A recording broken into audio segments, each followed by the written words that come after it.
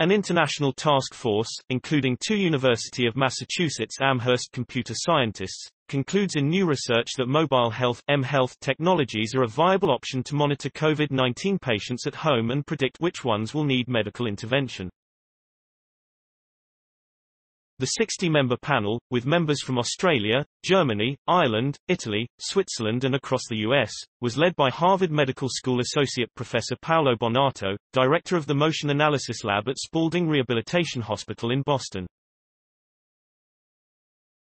The team study, Can mHealth Technology Help Mitigate the Effects of the COVID-19 Pandemic?, was published Wednesday in the IEEE Open Journal of Engineering in Medicine and Biology.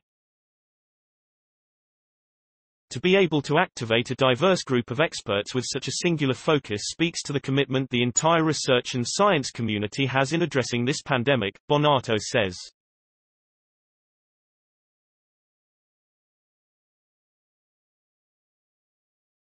Similarly, in the community, early detection of COVID-19 cases could be achieved by building on research that showed it is possible to predict influenza-like illness rates, as well as COVID-19 epidemic trends, by using wearable sensors to capture heart rate and sleep duration, among other data. Then we identified 12 examples of technologies that could potentially be used to monitor patients and healthcare workers. Bonato says additional research will help expand the understanding of how best to use and develop the technologies.